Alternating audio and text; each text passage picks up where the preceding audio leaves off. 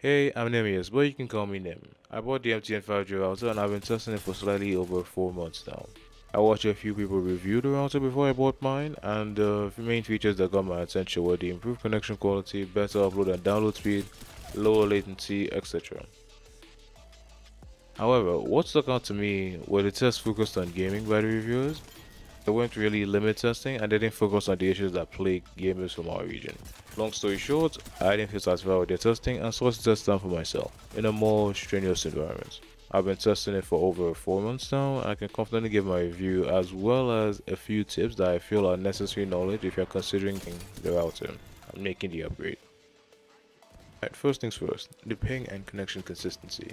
I've been playing on 150 to 210 milliseconds of ping with processing delay factored in for around like 5-6 years now, across many titles and after using many connections before switching to the MTN 5G last year in November.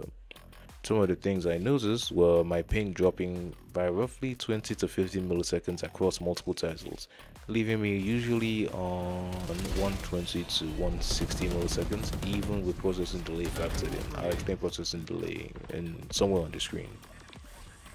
Some of the things I noticed as a result of this were my inputs were less delayed, my shots are more responsive and they register much more consistently, getting shots around borders occurs a lot less, and picking up weapons in battle royale games like Apex actually had less delay. I'd rate the ping quality with processing delay factored in as a 9 out of 10, and the connection consistency to be 7.5 out of 10. I'll elaborate more on this later.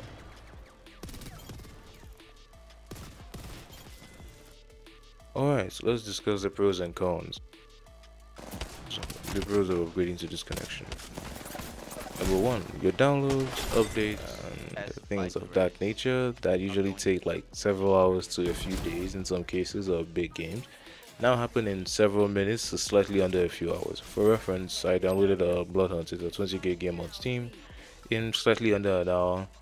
Apex Legends took me slightly under 2 hours to download. Something else to note, streaming, uploading, and general browsing are pretty much flawless, even at the higher resolutions like 4K. You rarely ever see a buffering icon on your screen, so gaming is pretty much perfect now. A few months ago, I couldn't say this because I'd experienced those stutters and those issues with ping, amongst other things, but it's actually improved a lot. I don't know what happened on the MTN's end, but the connection quality has improved very marginally, so I will give them props where they are due. Let's get to the cons. The first thing I would like to point out would be the sheer cost. The router costs 50,000 naira, which may not appeal to everyone. However, they do give a 100 gig bonus broadband plan, so to speak. But I've heard they're going to be like MiFi and SIM cards, 5G of course, made available alongside other networks getting their own 5G devices and services running in the next few months, so things will become more affordable as time goes on. The second thing I'd like to point out would be the inconsistencies. It hasn't been a flawless experience till this point, which I'm partially, okay, completely to blame for. The problems began after I'd exhausted the 100 gig bonus data plan that they gave after buying the device. I proceeded to buy a 55 gig mobile data plan after, and here's some of the problems that I created for myself. So I would have some issues loading up certain types of media. You can't really predict what you can and can't work with until you eventually run into it. So some platforms, apps or sites would have a lot of issues, like Twitter posts for example. My tweets would not go through, images would not load up, my videos would stutter like crazy. I'd have to start and stop them multiple times. If you're playing games with it, such as Valorant for example, no matter how low the ping value you saw on your screen was, you'd have 5 to 15% packet loss, and it would either be the most random occurrence within your match, or it will be consistent throughout your day. It would not stop no matter how good your connection is, no matter how good your setup is. It does not matter, the packet loss would still be there across every single game mode you played.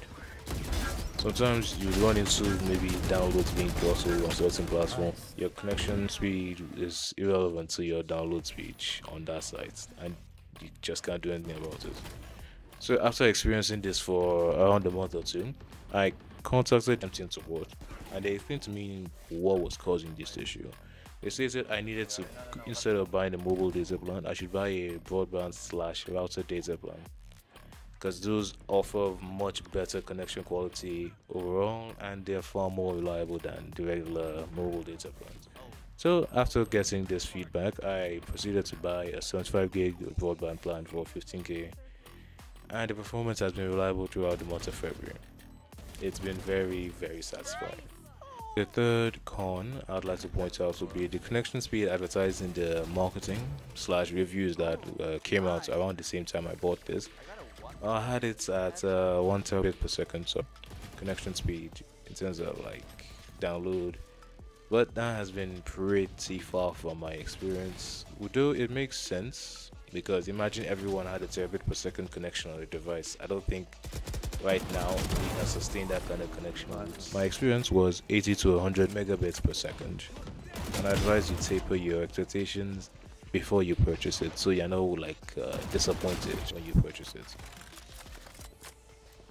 The tips and tricks can get the most value out of your router. Number 1, make sure you use the MyMTN app. They give a lot of bonuses after you purchase plans from the platform, as well as it can show you your details such as your number, how much data you have. Second tip, Apex Legends will randomly state that your profile is not permitted to play the game, so I found a way to bypass this. All you need to do is start the game up with a different connection.